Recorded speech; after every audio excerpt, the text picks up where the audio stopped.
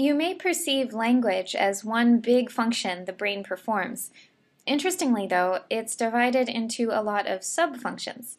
In this video, we'll discuss how your brain speaks and understands language and what happens when those functions are disrupted. First, let's go over some basic neuroanatomy.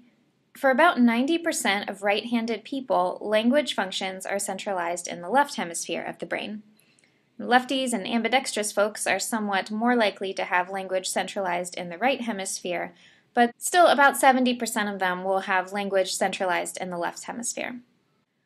Within whichever hemisphere is dominant, the two main areas associated with language are Broca's area, which helps us speak, and Wernicke's area, which helps us understand language. Broca's area is in the frontal lobe, usually the left frontal lobe, and it's responsible for language expression. When Broca's area is damaged, people tend to have trouble producing speech. Their words become halting or slurred. This is called non-fluent aphasia or Broca's aphasia. And I remember this by thinking that Broca's aphasia means broken speech. And aphasia is just any type of disorder that involves language. When Wernicke's area, back in the temporal lobe, is damaged, you get Wernicke's aphasia, which is quite a different pattern of behavior than you get with Broca's aphasia. People have no trouble producing words. In fact, words kind of just tumble out of them. But the words that do come out don't make any sense. It's like listening to a bunch of nonsense sentences. People with Wernicke's aphasia, which is also sometimes called fluent aphasia, can also have trouble understanding what other people say. And when both Broca's aphasia and Wernicke's aphasia are present, then you have something called global aphasia, because it globally affects language instead of only affecting a subsection of it. Broca's area and Wernicke's area are connected in the brain by a bundle of nerve fibers called the arcuate fasciculus. One cool thing is that this loop is also found in deaf people who know sign language, so it's not specific to a spoken language, but the brain adapts to use whatever modality is necessary for communication. When this connection is damaged, people experience something called conduction aphasia.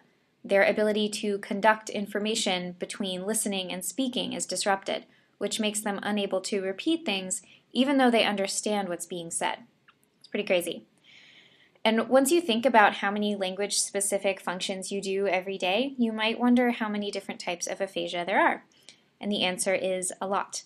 We have agraphia, which is the inability to write, anomia, which is the inability to name things, and other specific difficulties in reading, spelling, grammar, pronunciation, all sorts of things you may not even realize that you do effortlessly with a healthy brain. But Broca's aphasia and Wernicke's aphasia are the most common. Language is just one example of how our brain works in general. Big tasks are subdivided into small tasks, which are then spread around in different parts of the brain. And this can actually be a good thing, because it means if you have very localized or very specific brain damage, then you probably won't completely lose your ability to perform some highly important function like communication. In fact, when functions are divided like that, it's easier for your brain to adapt. For example, when people have strokes that affect the left hemisphere of their brain, they may have trouble speaking or something right after the stroke. But over time and with proper therapy, some of those people are able to retrain other speech-related parts of their brain by creating new connections between neurons. Building these connections, in combination with some recovery of the originally damaged part of the brain, can help these people speak again with at least some degree of fluency. And the brain's ability to adapt and move functions to new parts is called neural plasticity or synaptic plasticity. The neurons are plastic or flexible enough to learn new routes and connections, thus allowing undamaged parts of the brain to take over functions that the damaged parts previously performed. Even with perfectly functioning hemispheres, you might still have trouble naming objects. This can happen if communication between the hemispheres is disrupted by severing the corpus callosum, which is a thick band of nerve fibers that connects your brain's two hemispheres. This creates what's called a split brain patient because your brain is now split into two parts. People used to have to do this sometimes as a treatment for seizures, but in addition to helping with that problem, this surgery creates some pretty interesting side effects in terms of language. So, assuming that language is centralized in the left hemisphere, this means that the right side of your brain can't connect to the language side. So, anything that you perceive in the right side of your brain can't be named or dealt with in terms of language. Now, you may have heard before that your brain has what's called a contralateral organization, meaning that information you perceive in your left visual field gets processed by the right side of your brain and vice versa. So let's think about what that means for a split brain patient.